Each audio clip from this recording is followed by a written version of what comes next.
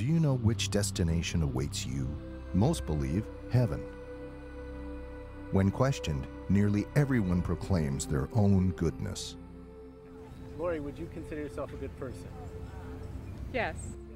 I'd consider myself a good moral person. I consider myself as a good person. Would you guys consider yourselves good moral people? Yeah. I would, yeah. Yes. Yeah, I consider myself a good moral person. I tried myself to be a good moral person according to the teachings of my religion. For the most part, I like to think so. Most of the time. Would you consider yourself a good moral person? Yes, I do. Yes. I try to be a good person. I think I'm a good person. Yeah. Yeah, definitely. Definitely, yeah. However, their answers change drastically when compared to the 10 Commandments. Lied. Yeah, a lot. Used to.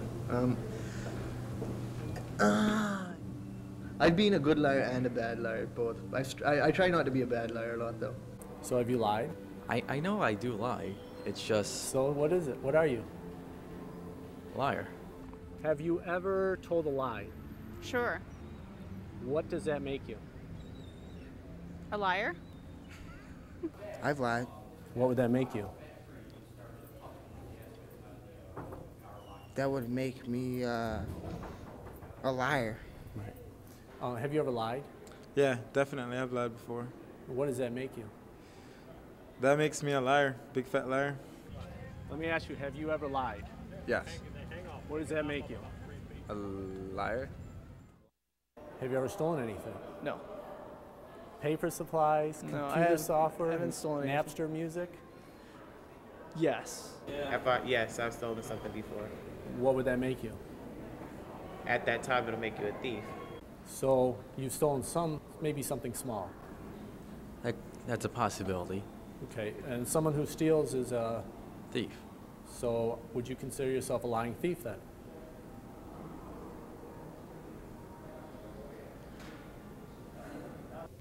Would you consider yourself a thief?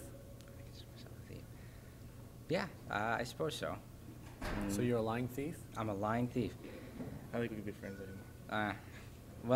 Yeah, I guess you could see it that way. But like you said, it's subjective, and I agree with that. I think it's entirely subjective. Softwares and a lot of, I have listened a lot of music. So you've stolen? Without, yes, it's considered to be a stolen. Would that make you a thief? Yeah, that. Have you ever lied? Yes. What would you call yourself then? A bad person. If you murder, you would be known as a Bad person. murder. A murderer. If you lie, you would be known A as liar. So, have you lied? Yeah. What would you call yourself? A liar. Have you ever stolen anything? Nope. Have you ever cheated on a test? If you've stolen something, what does that make you? I don't really I don't know. It's not like I'm going into the store and ripping the software off the shelf, or putting a gun to somebody and taking the software from them. So the software producer would consider you a thief. The 10 Commandments reveal God's standard for right and wrong. They are so essential that they are the only thing in the entire Bible written by the very finger of God. Have you obeyed God's commandments? The third commandment states, "You shall not take the name of the Lord your God in vain, for the Lord will not hold him guiltless who takes his name in vain." Have you ever used your Creator's name as a curse word? If so, then you have likened the one who has given you your life, eyes, family, food, friends, every good thing to a filth word. Have you ever taken the Lord's name in vain? Yeah. Yeah? Yeah. What is that called? Blasphemy? Blasphemy. So you've blasphemed? Yeah, it's in human nature to error, so that happens. What would you call someone who blasphemes? Blasphemer. Or have you ever used God's name as a curse word? Yes. And would you consider yourself a blasphemer then? I guess I am. So you wouldn't consider yourself a blasphemer, even though you say his name in vain? Even Yeah, though like- that's the definition of blasphemy? Yeah. So I guess. you are a blasphemer, By definition. by definition. Yes, actually I have, because I've taken many tests in my day, and I have said his name in vain. But, Do you think that offends him? do I think that offends him? Yes. Yeah, I lied. So you would be a blasphemer? Yeah. So you're a lying, thieving blasphemer? Have you ever blasphemed? Let me ask you that. Yes. So you've called your creator a four-letter curse word? Yeah. Yeah, I've been blasphemous at times. Jesus said, "You have heard that it was said to those of old, 'You shall not commit adultery.' But I say to you that whoever looks at a woman to lust for her has already committed adultery with her in his heart. Have you looked with lust?" The Bible even equates hatred with murder. The truth is that we have all broken God's commandments. So would you agree that hatred in the heart is the source of murder? Most likely. Have you ever hated? Yeah. 10 Commandments are good. Have you kept them? Yep. Yeah, for the most part. Have you ever lied? I don't lie very often, and when I do, you can tell I'm lying. So. Have you ever lied? Have I ever lied? No. You've never lied? Not like a big lie or anything. Have you ever stolen anything? Yes. What does that make you? Thief. Have you ever taken God's name in vain? Yes. So you have used your Creator's name as a curse word? Yes, but I try not to. But you've done it? Yes. Are you a blaspheming thief? I sure hope not. Come on. No. No? Nope. You just told me you stole. Because I don't mean to do these things, though, so. So you're an adulterer, a thief, and a blasphemer. Yes? Yes. Does that concern you? Just a little bit. Do you believe there's a heaven or a hell? Yes, I do. So does it concern you? Yes, it does. Have you ever been greedy? Yes, that doesn't mean that I can't suppress that though. Have you ever lied? Yeah, I guess, yeah. If you lie, what would that make you? Liar. Being selfish? Being selfish. So yeah. you've been selfish? Yeah. Have you ever looked at a woman lustfully? Yeah. So you've lusted in your heart? You get that desire. Yeah. Mm-hmm. So you're an adulterer at heart? In your heart, no, because it's a human nature. You think God likes it? No. No. So you've done that? Yeah, in my heart, but not showing it. Sorry, does God see our hearts? Yeah, of course. So according to you, you're a selfish, lying adulterer at heart. Is that correct? No.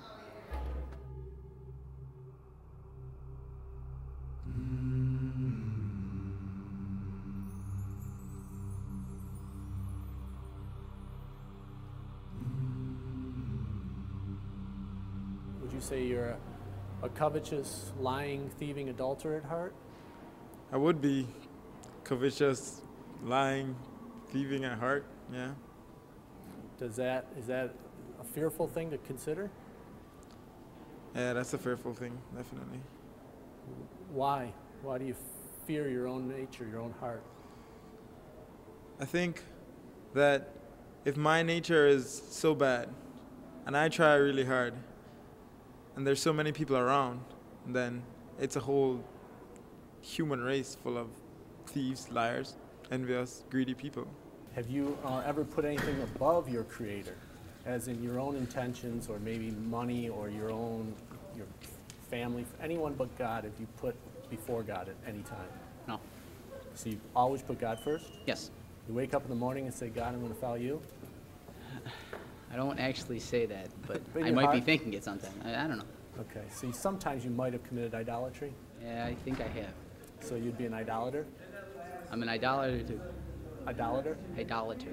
Yes, I am. Okay. Now, assuming... Wow.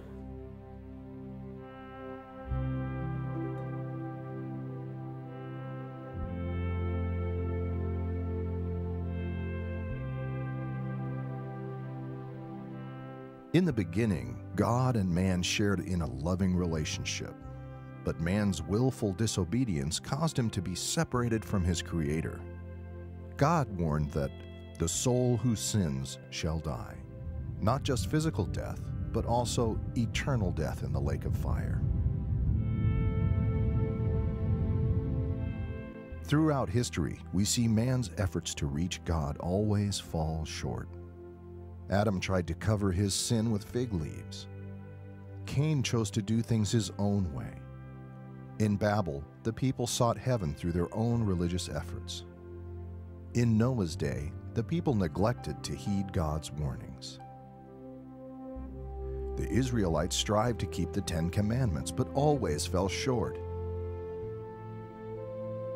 And the Pharisees thought good works would get them to heaven, yet no good work can offset sin.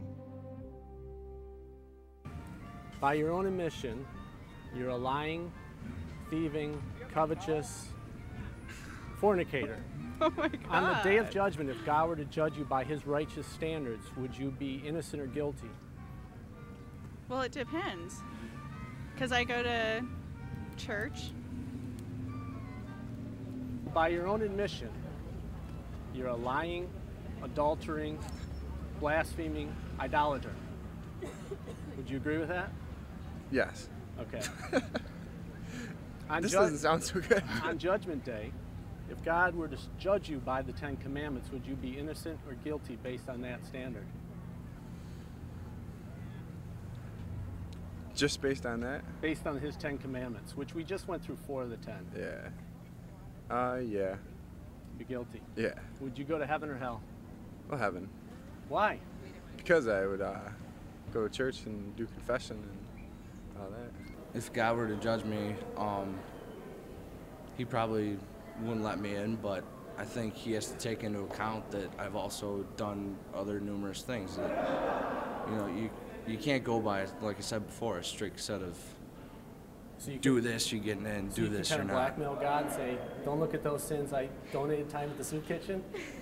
If you want to call it blackmail, sure. I mean, Come on, a good judge on this earth won't let that happen. What do you think the Almighty's going to do?